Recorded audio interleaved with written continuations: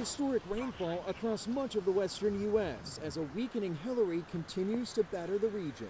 It doesn't rain here all the time, but when it does, it's like we get it all at one time. The record-breaking storm unleashing flooding, mudslides, and debris flows. And in desert areas, we're seeing about a year's worth of rain in one day. Stranding vehicles and damaging roads. Right now, we have flooding on all of our roads. There's no way in or out of Palm Springs, and that's the case for the majority of the Coachella Valley. We're all stuck. The mayor of Palm Springs telling CNN in an email, quote, "There is a lot of work to do as the city assesses the damage." On Sunday, emergency responders there conducted swift water rescues amid rapidly rising rivers and flooded roadways. Rescues also playing out in San Diego and Ventura counties.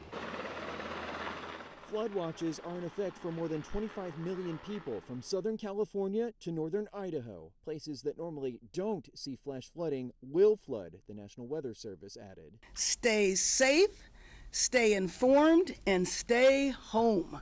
As tropical storm watches and warnings expire for the coast, mountain and desert communities further inland bracing Monday for potentially catastrophic flooding.